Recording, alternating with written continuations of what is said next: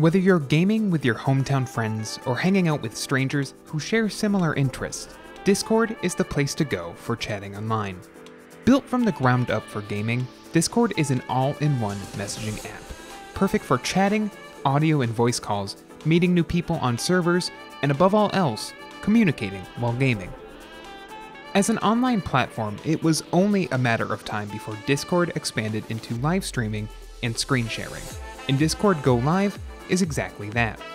This feature allows users to stream gaming sessions or anything else on their PC to friends active in the same channel, so that everyone can bond together while watching someone dominate in competitive action. If you're ready to jump into the world of screen sharing with Go Live, you'll need to start by making sure you're in a voice channel on your server. If you aren't already in a voice channel, you won't be able to use Discord's Go Live feature. Once you're active in a voice channel, look for the status panel near the bottom left corner to find the Go Live streaming icon, which looks like a little computer monitor with a reply symbol. Click it, and a new window will open on your PC. In this new window, select the application you want to share with the channel, or select your entire screen to share to the members of your voice channel instead. If you have multiple screens, you can select exactly the screen you want to share under the Screens tab. When you've decided on your settings, hit Go Live to start sharing. Don't worry if you selected the wrong application. To change your active application or screen, click on the Go Live icon again in the bottom left corner, then select Change Screen.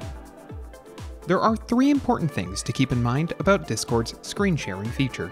First, Discord has temporarily increased the viewing limit from 10 to 50 people, though this will eventually decrease.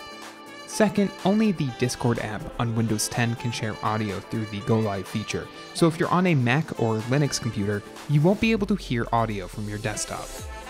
Finally, the ability to go live in a Discord channel is a permission granted to roles by the admin of each server, so if you can't go live, you may not have the permission needed.